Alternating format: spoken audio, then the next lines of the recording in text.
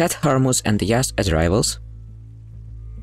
Seize land and grant siege privileges. You should grant monarch point privileges, loyalty privileges, don't forget about expansionist zealotry, it's really important here, and grant local residents to scholar. Choose Jafari school. Don't grant increased levies. Invite Jafari scholar and start building free company in this province. Move your 6k stack here and on the day 1 start improving relations with Ottomans. Check military advisors for the morale advisor. He isn't necessary, but it would be better if you can hire him. When the marks are ready, hire one general and make ruler your general. Complete these 2 missions. Now basically you have plus 15 morale and maybe even 25 if you could hire military advisor. You should stack wipe Hormuz army on the first day.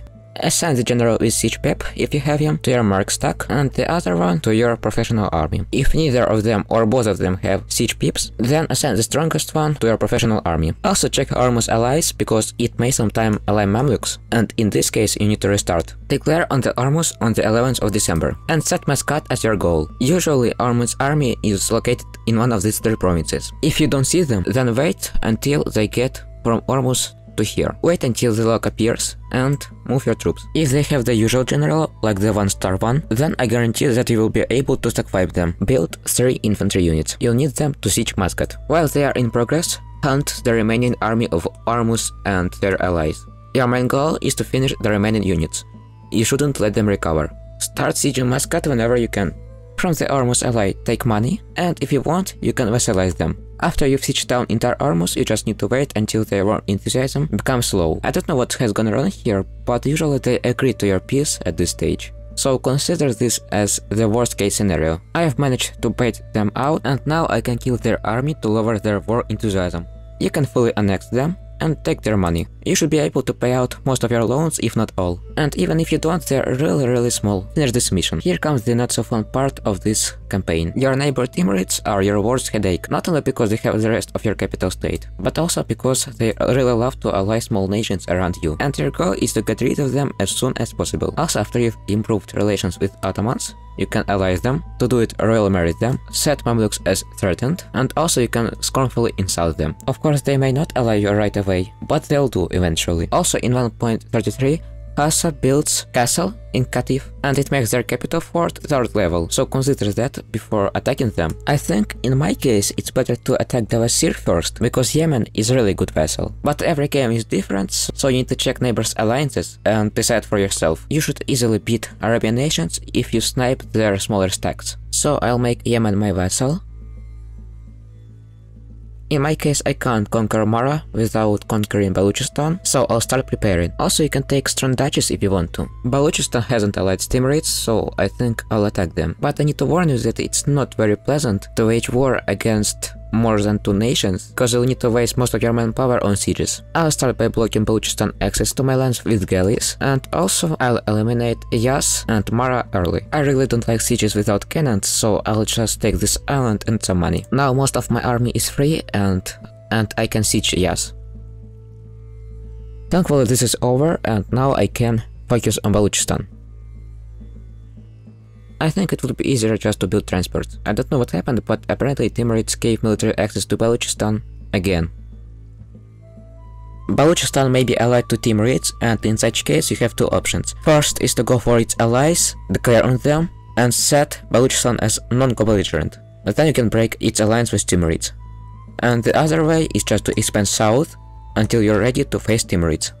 It doesn't matter if you expand to south or east. What matters is that you need to get rid of Timurids. This number exists only on paper, because unloyal vassals won't get involved at all. They won't even send their army to help Timurids.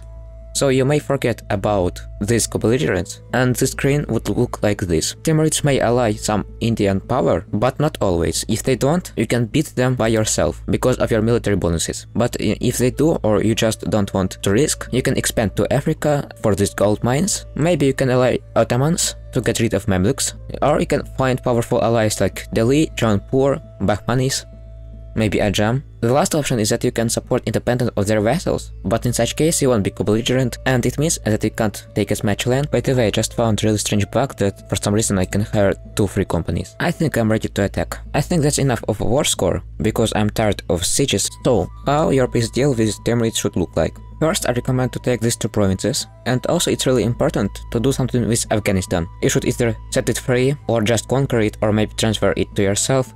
you just need to make sure that you conquer it eventually. But Afghanistan isn't that important if you have already conquered Balochistan. Let me explain why I think that these provinces are important. I quite like Hormuz, so I think it will be perfect capital, but there is one catch. State in which it's located includes Moghulstan and Jask, and that means that if I set Hormuz as capital, I can't use this action. And yes, it's really good, so it will be pretty bad idea to ignore it. And for Afghanistan, so I want the culture shift to Iranian culture, to form Mughals. Baluchi culture is pretty good candidate, but it only has 47 development. It's more difficult to culture shift the Afghani, but it has 86 development, so in the long run it would be better. So you can choose what culture you want. After you've covered your newly conquered provinces, you should state them. Now open Ledger and find paragraph charts in economy, and check the percent of Afghan culture. If it's less than 50, then you need to either develop Afghan provinces or to unstate states with other cultures.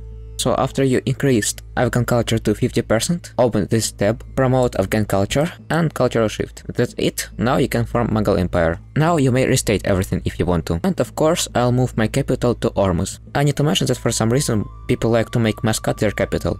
I don't know why, but I think Hormuz is just better because it's a lot cheaper to develop. To develop Renaissance, pass this edict, invite minorities from abroad, and replace resident scholar with Maliki school if it still exists. So now it's really cheap to develop Hormuz, and you can spawn Renaissance easily. Of course, choose religious as your first idea. It's up to you what to do now. You can either expand to India, to Africa, or maybe you want to conquer Egypt with the help of Ottomans. I think India is the best choice here, because you can form Mughals if you find powerful allies. Thank you for watching, I hope you liked this guide. Like and subscribe to my channel if you liked it.